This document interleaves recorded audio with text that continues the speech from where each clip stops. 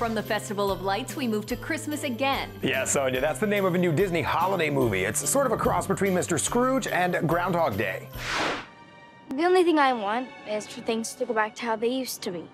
You mean like a do-over? Be careful what you ask Santa for. He just might bring it to you. That's the lesson Scarlett Estevez needs to learn in this new Christmas comedy. I think I can officially say that this was one of the craziest movies that I filmed. I mean, there were so many different things that went on during this movie, and it was just so fun to be a part of. Why didn't I think of this sooner? If everything resets, I can do whatever I want. And that's exactly what she does. In true Groundhog Day fashion, she keeps reliving the same Christmas over and over again, each time pulling wild stunts to try to get her divorced parents back together. I think that the energy of the movie is about a family that is that has changed shape and is coming back together, and that's what the magic is about. And it's like learning these lessons, and life is messy and holidays can be messy, but at the end of the day, we come together. Who wants to open presents? Yay! The film also giving the gift of diversity, including Latino, Black, and LGBTQ family members. For Latinx people to be able to watch this movie and